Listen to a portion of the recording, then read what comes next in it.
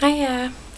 So I was meant to film this video yesterday, but I got trapped in a snowstorm at my boyfriend's house, so I stayed over and I was embarrassed to film this in front of him, so I didn't. But my flatmates are used to me talking now to myself, so I'm a lot more comfortable filming it here. So anyway, yesterday we did the first session of our SB4 project, which is our own project, so we set the brief ourselves, and I got so many ideas on how to start my sketchbook and what my sketchbook's supposed to look like and what I'm supposed to be researching and ways of researching, and also how to style myself within my work presentation and stuff. Also my work experience is teaching me a lot about the design industry and stuff, and at the moment I'm just doing research on basically what my project's about, the things that are inspiring me, and sort of the subject of my project, which is creepy. I think that's the only way to describe it at the moment, but I need to sort of, what's the word?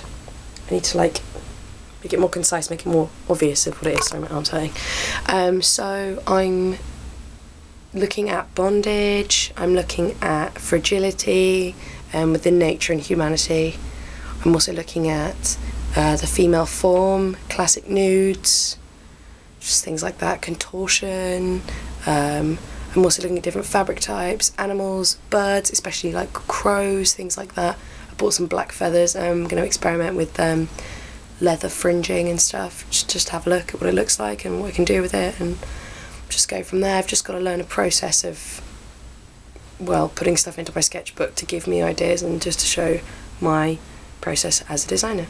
So yeah, that's what I got into. I've got loads of questions I've asked myself, what inspires my favourite designers, and maybe I can carry on their inspiration or use it for my own ends. I've got to find out what kind of market I am, what kind of designer I am. Am I couture? What does that mean? Am I high fashion? What is the term that I should use for myself when describing my collection or describing my design style? Or because I kind of want to do it for art's sake, but apparently I've got to show that I have a market sector. I just want to make big ridiculous dresses that you can't wear and put them down a catwalk. But yeah, there's not much else to say. I've got lots of folders and pens and other stuff, and I'm becoming a little bit more happier about the whole thing. So yeah, I will see you in my next video. I have my next session on Friday. So keep posted. Bye.